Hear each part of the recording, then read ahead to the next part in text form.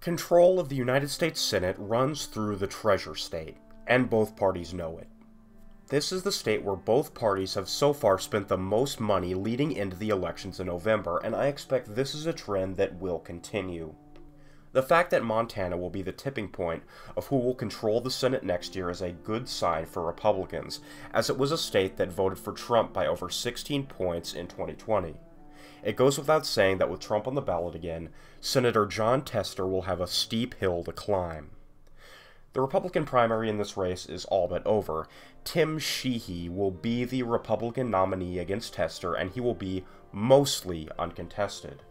Matt Rosendale chose to drop his Senate bid just days after he launched it, with Trump's endorsement of Sheehy being too powerful for him to overcome. It is unclear to me and to anyone else if Steve Daines decided to sweeten the deal to get Rosendale out of the race. Rosendale dropping out could have come with a number of things, including an endorsement for re-election and shielding from a potential McCarthy-backed primary challenger, as McCarthy is doing to Bob Good and Nancy Mace and maybe others, as well as the potential promise that Daines will retire in 2026 and allow Rosendale to take his seat. Rosendale also could have just seen the writing on the wall, or acquiesced to Trump's demands. Any one of these things is possible, but it's worth noting that Daines pulled out every single stop to get Sheehy nominated. This was his pet project and chief focus since getting elected NRSC chair, so I would not rule a last-minute secret deal behind the scenes out. Hopefully, Rosendale runs for re-election. He's one of the best congressmen we have.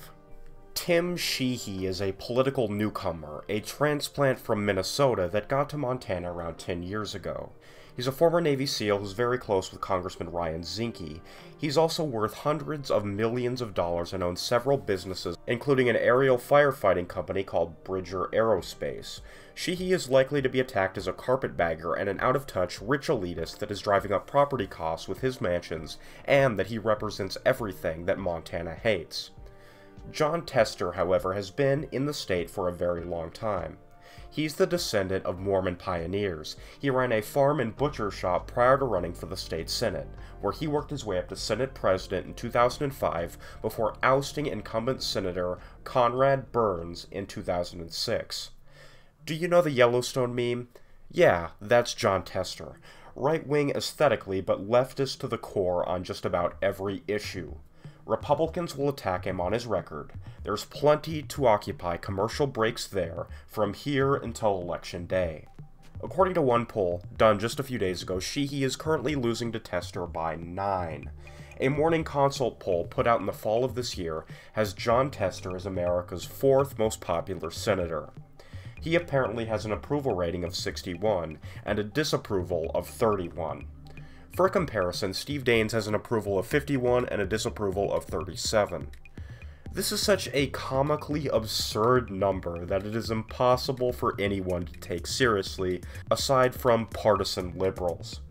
These are the raw vote percentages that Tester has received in every election for Senate he's ever had.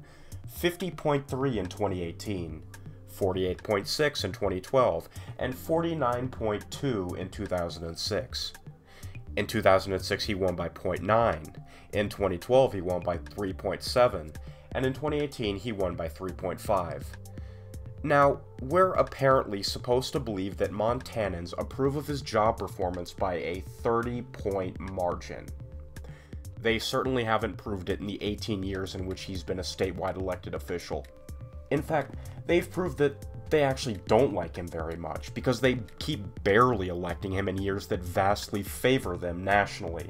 On top of that, polarization is way worse now than it was in 2018, 2012, or in 2006. Ticket splitting is also way lower now than it was in 2018, 2012, or in 2006. I have yet to see any piece of evidence that Montana is going blue anytime soon, so if Trump repeats anything close to his 2020 or his 2016 performance in the state, Tester is done. You aren't going to see 17 points of vote-splitting Trump-Tester voters. This is a whole new environment for him. 2 of his previous elections were blue wave years, and the other was 2012 when the environment was so unpolarized that Joe Manchin won by 24, Claire McCaskill won by 15, and Joe Donnelly won by 3. I would like you, the viewer, to go check in on how the political careers of those three are doing. Even if we assume that 61% of Montanans approved of Tester's job performance, are we really convinced that that number is going to stick around after 8 months worth of ads bashing him and tying him to Joe Biden, who is deeply unpopular not only in Montana and in every state around it, but nationwide as well? Jon Tester's record is not even as moderate as he would like to claim. He's left-wing on every issue, and he voted to impeach Trump both times. It's just not reasonable to expect him to win this race at the end of the day. Jon Tester is going down. In 2020, the Montana Senate race was hyped up to an extreme degree, with Democrats putting $82 million into electing Steve Bullock over Steve Daines. Daines ended up winning by 10. Polling was awful right down to the end. The aggregate had Daines winning by less than a point on 270 to win, and Steve Bullock led 9 of the 23 polls conducted in the race. A complete joke, and it's likely to be that bad again. Tim Sheehy is going to win this race by 4 points. I think Trump wins the state by 17. That's 13 points of vote splitting. I think I'm being fair there. Republicans absolutely have the edge. They've made taking out Tester their absolute top priority here, and they're going to get him this time. For those of you like me who supported Matt Rosendale, I encourage you to back Tim Sheehy. He's better than Tester, and he might end up surprising us, just like Roger Marshall or Tommy Tuberville. For some odd reason, I'm optimistic. This has been Elect Right. Make sure to subscribe and leave your thoughts on Montana's Senate race below. America first, and America always.